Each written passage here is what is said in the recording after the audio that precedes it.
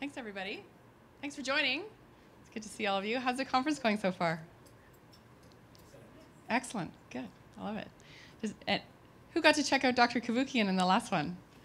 Yay! I first saw her at the Singularity University conference, and I've told everybody about this panel because I thought it was fantastic. It was very uncomfortable. There were a few very different points of view, and it has me think. Anytime you put a panel together, you really want people that don't agree. Just so much more. It's so much more exciting. It's true. You want conflict. You want different opinions. You want diversity of opinions, right? Good. Thanks, everyone, for joining today. Now, I truly live for the day when we no longer have to have a women in tech panel, when this just isn't a thing, and when I'm not looking out at a sea of fantastic male faces. But we need to keep having these conversations in order to make that happen. So, currently there's only 5% of tech CEOs that are women, and 21.6% of people on boards in the Financial Post 500 Canadian companies are women. So there's a lot of work left to do. And today I want to talk about how we can do that, how all of you can make a difference. So there are 3 themes that I want to talk about today with our panel. Getting more women into technology leadership roles, systemic challenges and changes, and sponsorship and advocacy. So I'm going to first introduce the panel, and then we'll get right into it. So we have Michelle Gorman. Michelle and I used to work in consulting together. We recently connected at a board list event. So Michelle is a women's leadership advocate, founder of Lead with Women, and most recently hit reset on her 25-year career, and is a co-founder of Kiddictive, which is a startup with a mission to help kids embrace both the power of technology and the joy that can be only found in playing, creating, imagining, experimenting, and connecting with others. Welcome, Michelle. David Sear. David Sear is a colleague of mine from RBC. He's a senior vice president in technology and operations. He leads a team responsible for the oversight of all architecture, application development, systems management, and leadership of teams in Canada and the US for a broad set of products and services in payments, commercial, branch, and check image processing. David's also the co-lead of our Women in Technology Employee Resource Group. Welcome, David. Dr. Ann Cavoukian is recognized as one of the world's leading privacy experts, which she just demonstrated in her presentation. She's presently the distinguished expert in resident leading the Privacy by Design Center of Excellence at Ryerson. She served 3 terms as the Information and Privacy Commissioner of Ontario, and just this Tuesday received the Meritorious Service Medal from our Governor General, Julie Payette. Welcome. Carla Binger also joins us. She's a seasoned professional, currently with RBC in our procurement group. She's also worked at IBM, Softchoice, TELUS, CAA, and many more. Welcome, Carla. And our last panelist, Olga Sukovski. She's a consultant and instrumentation and electrical designer at OS Design Group. Thank you for joining us today. It was last minute, and so you've kindly joined us. Thank you. All right. Let's get rolling. Okay. So, as many of us have seen, the best leaders in technology aren't necessarily the best developers. The best leaders are excellent problem solvers, creating and communicating a vision that meets the needs of the clients, users, and customers. They remove roadblocks and barriers so their teams can build solutions. So I want to start with a question for Michelle. So as part of your consulting practice, Lead with Women, you advise leaders on increasing diversity in their organizations and changing their perspectives on the best candidates. Can you share with us some of your successful strategies to date? Absolutely, and I think that is one of the things that I've come across most working in tech, when we've been trying to bring more women as developers into our organization as well as into leadership roles. And I've had this wonderful question asked, well, we really want to hire the best candidate, and we don't have enough women, and they're not the best candidate when we interview them. And so the reality of that is that perhaps the dynamic in which we're defining best is not the right criteria. We're not having the right thinking in the room. We're not looking at who the customers are that we're developing for. So the best candidate is the one that meets that criteria. that has the representation, the thought process, the reflection of our customers, and the reflection of the employee base that we want to create. So when you change that definition, then it actually changes who the best candidate is. I have a very wonderful colleague that I used to work with who, through the process that our CTO had implemented before I joined, created a tech test. And this was like 3-hour technical test that individuals had to come into a room that was a fishbowl that people could walk by while they sat on a computer and had to solve this kind of tricky technical problem.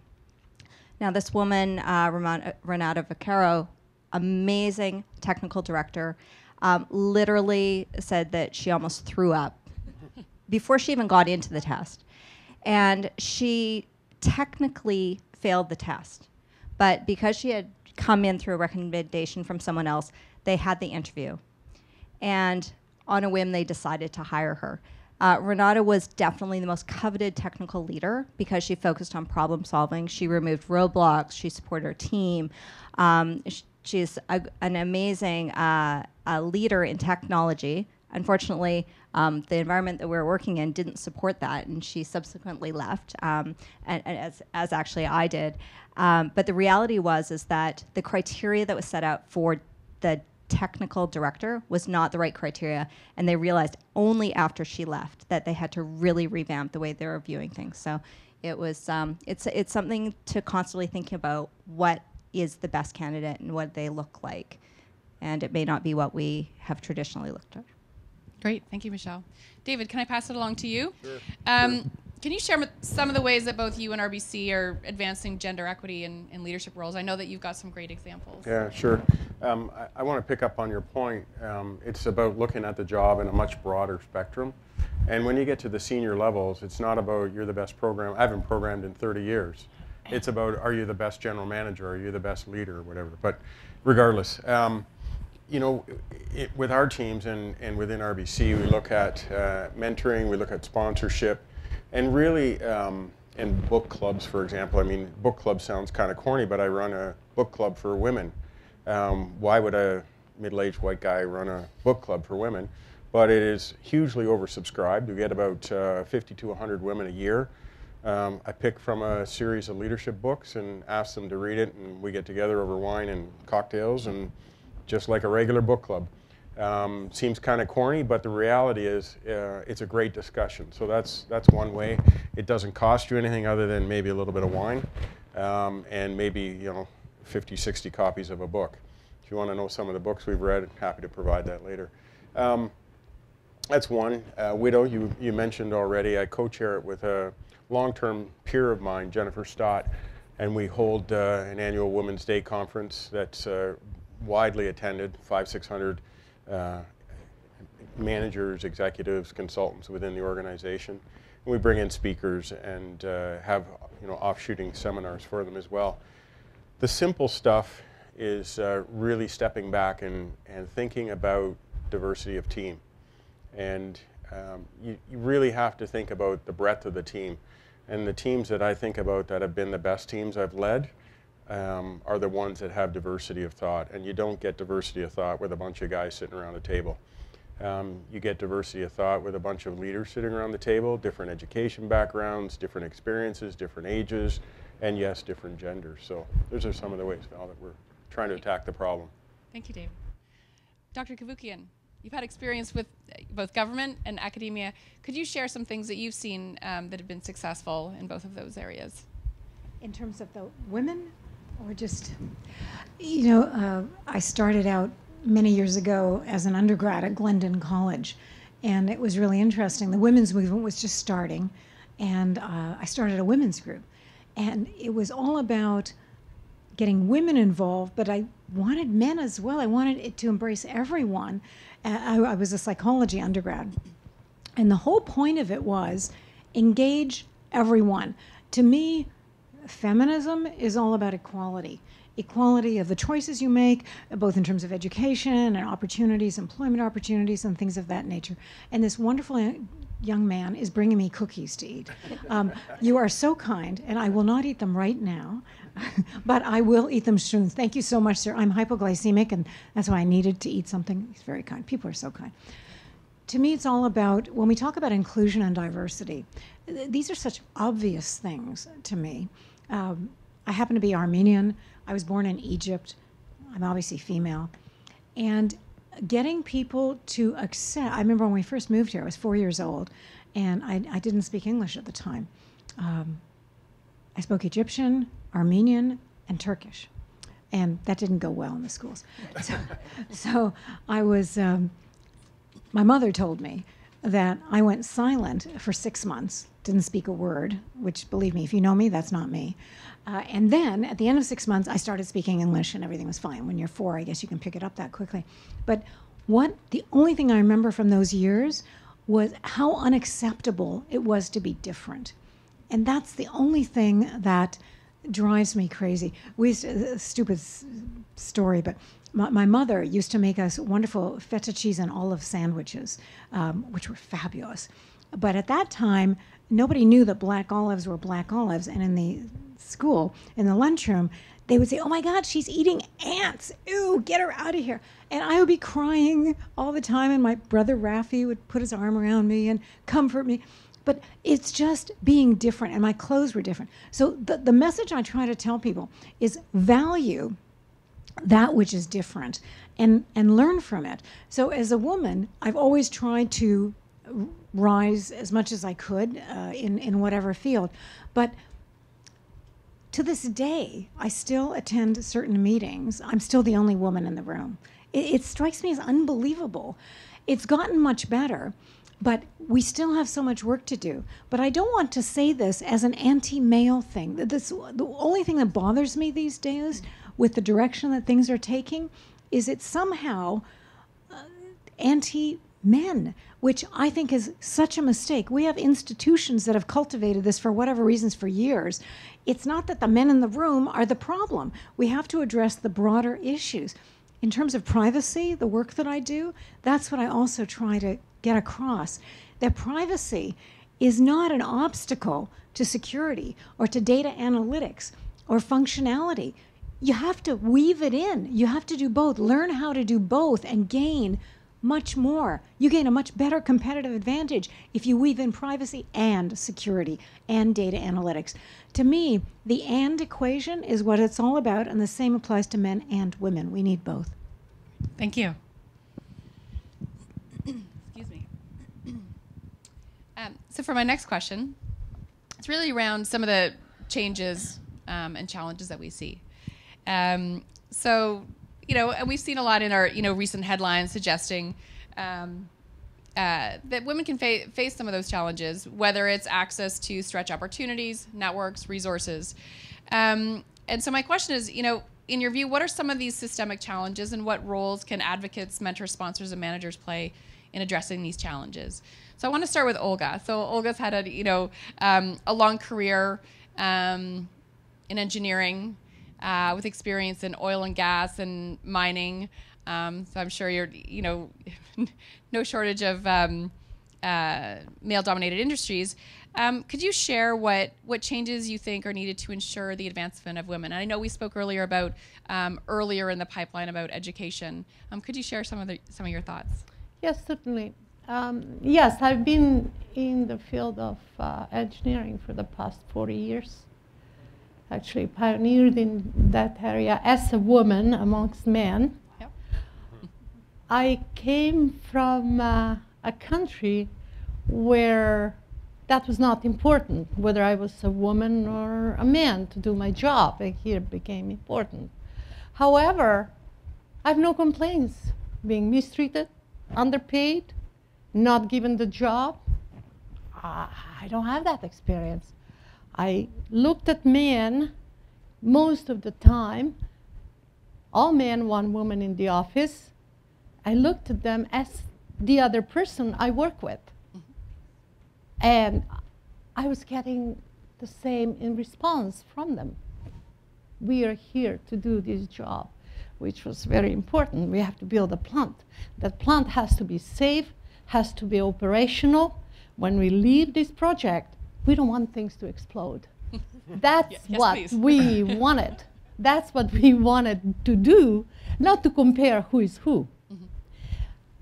With the time, I'm talking about the time where engineering was important. Still is important. However, it's taking second place now, having all this IT development, artificial intelligence coming in, and all that. So it's kind of taking second place, and kind of, I don't see marrying the two. I don't see that us who programmed starting 1980, that remotely we can watch what's going on with the plant, and possibility to control, we wouldn't, because we didn't feel would be safe. Till this day, you can control plant from anywhere in the world to anywhere in the world, in their own specific way of doing it, which is not very much connected with IT we are discussing here today. And it's very important, the two, to be brought closer together, understanding between the two. Now, speaking of women coming into the field of technology in general, engineering, IT, I think it's quite a bit of progress from the time that I started in till this day. A lot more women get on board, and a lot more women are being successful in the field.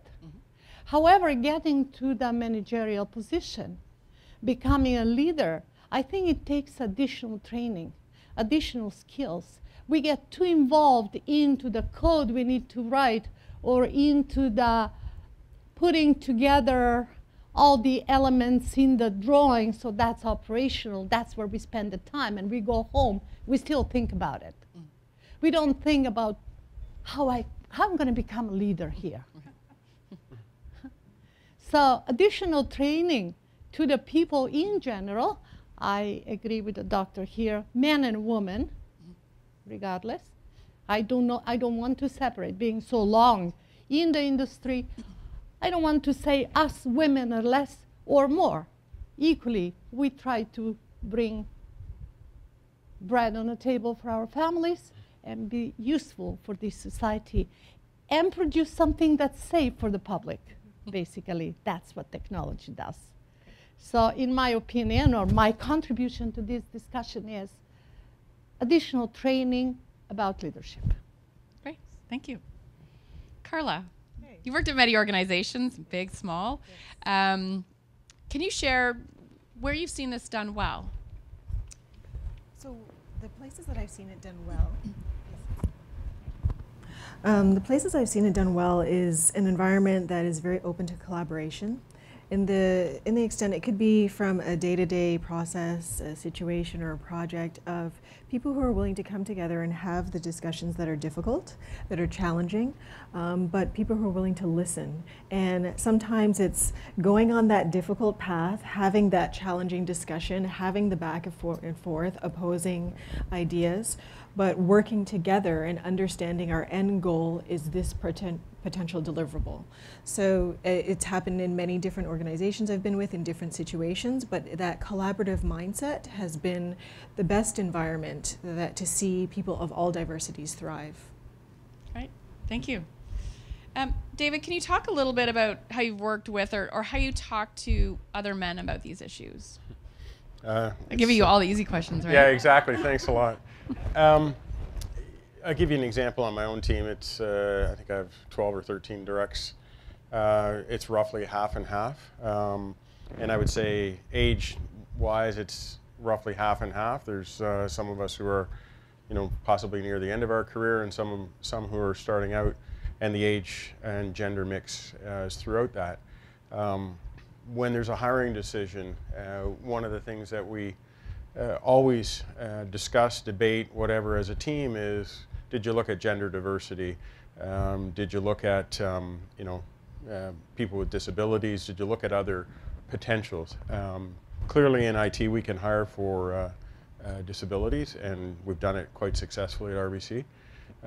So there's opportunity to do that. The other thing I always push them for is, did you reach into the organization rather than passively sit back and wait for people to apply? So I recently had a director role available, and the team was marshaled around. They had a number of people on my team said, what about this person, what about this person? And not surprising, most were programmers or people who had come up through programming or architecture or whatever. And I reached into the talent pool of the organization, not just within tech and ops. And there were 2 candidates that emerged from there. One was very bright, educated female, very capable, had already demonstrated the ability to move around and adapt in her 5 or 6 years in the organization. And at the end of the day, when it came right down to it, she brought a business plan to her interview for how she would approach the group, taking over this large group. Not one of the other candidates applying for this is a $200,000 a year job. Not one of the other people brought a business plan. Guess who got the job? It wasn't because she was a female, wasn't because she was smarter than everybody else, it was because she had thought about the problem.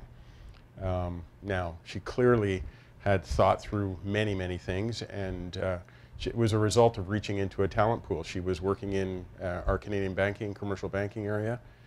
She had previously been known to tech and ops, but the way I view it is I'm going to rent this person for probably a year to a year and a half, and then hopefully help her into something else. So it's a great example of how somebody from a talent pool is picked instead of passively applying.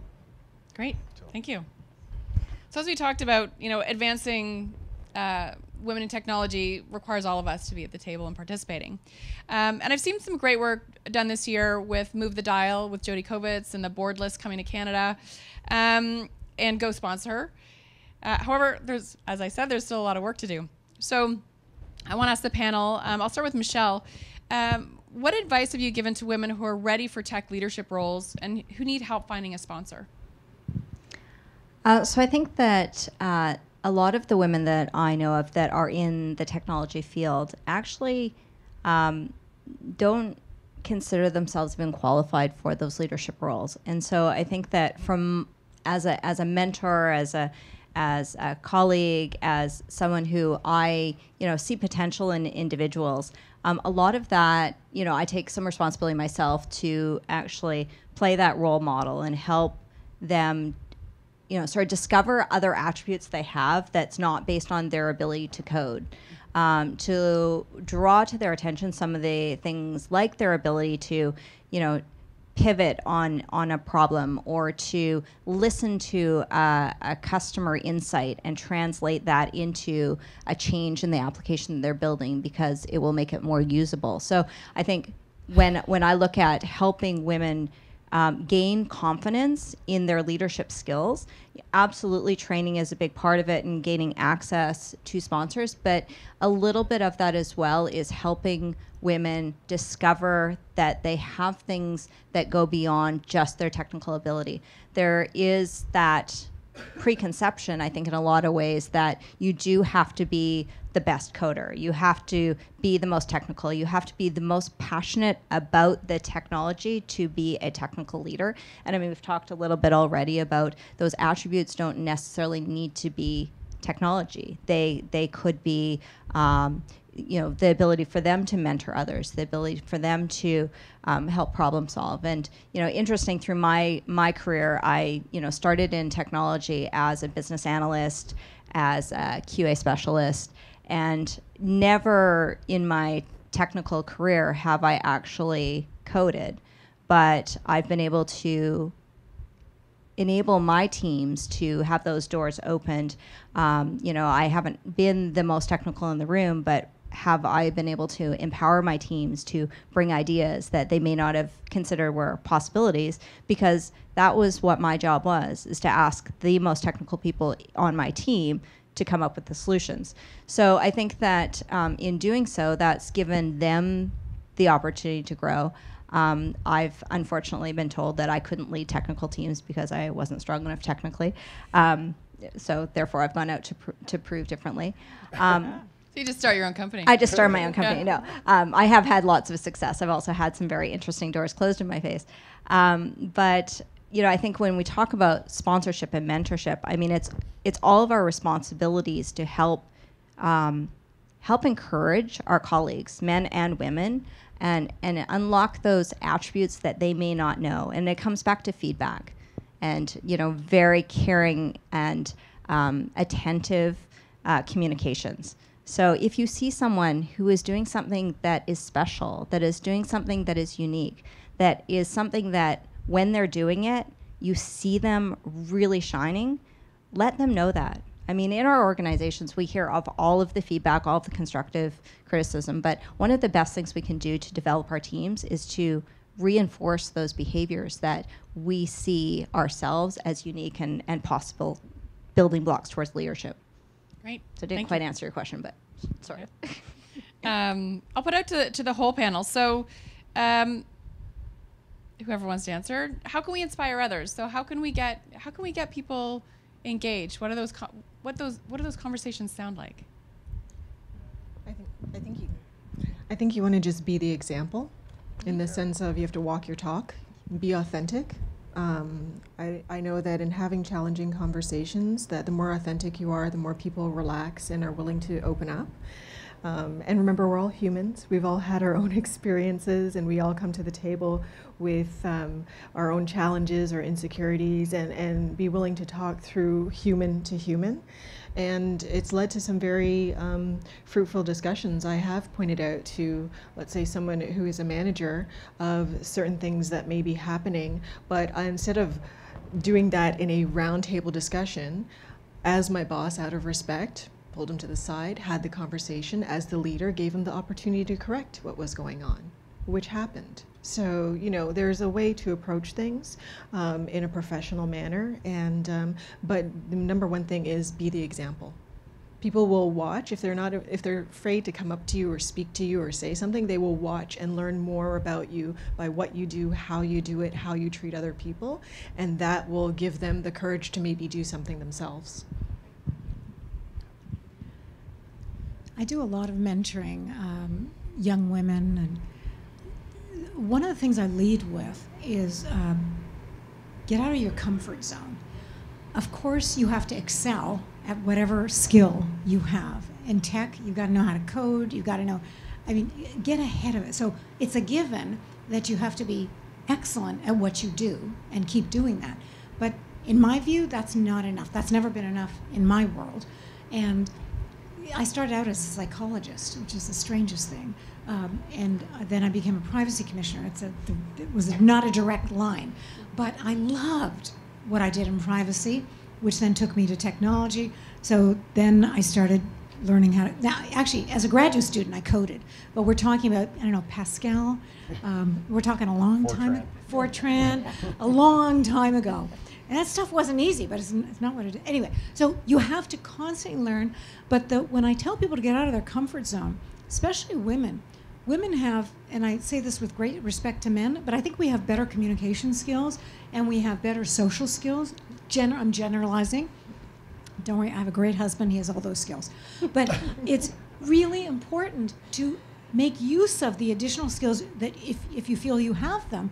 And it works beautifully. So if you're coding, if you're doing work on whatever data analytics you're doing, whatever you're doing, if you can additionally apply your additional communication skill, for example, and get some discussion about a coding problem that everyone's having and how would you approach it, and it makes such a difference, because then you're making yourself known to the boss, to the leadership group. You are standing apart in a very polite, respectful way. But that's, when I think of advances I've had in my careers, it's always been in terms of you got to have a comfort level also with speaking about yourself and elevating yourself. I don't mean that in it sounds terrible, but you have to make yourself known to your bosses, to those in the area, very respectfully, and seek out what else you can do. What additional tasks can you do? Are there some particular coding challenges that haven't been addressed? I do a lot of work now with artificial intelligence. machine learning, deep learning, neural networks. It's an amazing area. But surprisingly, what the big issue that is now grasping people is the inherent lack of transparency and accountability in the AI algorithms that are being developed, and the potential for bias, discrimination. So I've been pondering this. So I just developed something called AI Ethics by Design, a set of 7 principles on how you can embed accountability, respectability, responsibility, things of that nature into the code and find it out early so that you can find out what AI operations can stand on its own versus someone else. So I was talking to a female engineer about this, and she said, it never occurred to me to apply that to engineering. And I said, but that's in our world, all of these various areas are intertwining, and those of us who can identify those and then bring it forward, I think will really stand out. Is anybody else worried now about artificial intelligence? And you're scaring me. Let me tell you how. Yeah. No, but let me give you a comment. I am a big fan of artificial intelligence. Yeah, I mean, we absolutely. will learn things and have discoveries that we couldn't even have contemplated. So please don't get me wrong. It's, again, the positive sum mindset.